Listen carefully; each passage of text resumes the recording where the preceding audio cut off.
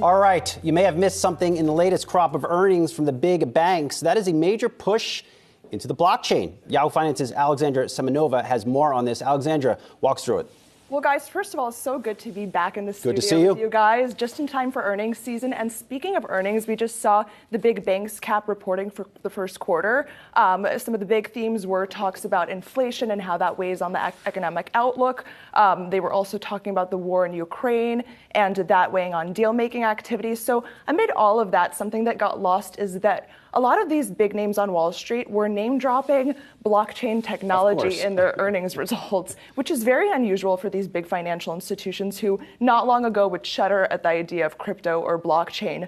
The CEOs of BlackRock, Goldman Sachs, and JP Morgan all mentioned that they were scaling up plans around digital assets. So you had Goldman Sachs CEO David Solomon mentioning during a call last week that they expect that crypto and blockchain will cause significant disruption in the way that money moves around the world, which is a big, bold statement there on crypto from Goldman.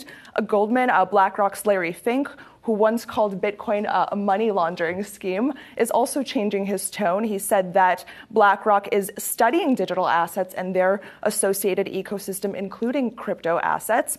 And Jamie Dimon, during JP Morgan's earnings call, briefly said that the bank was building out some blockchain-type things without getting into more detail on that. But it'll be interesting to see what they do. We're going to hear more details in their Investor Day next month.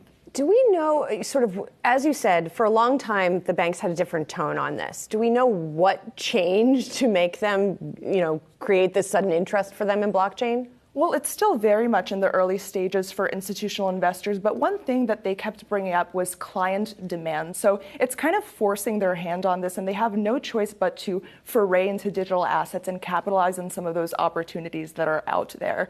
So interesting to see what they'll do in the coming months and years with blockchain. Alexandra Semenova, good to see you. Good to see you in person. Good to see you. Or as they say in real life, IRL. Yeah, likewise.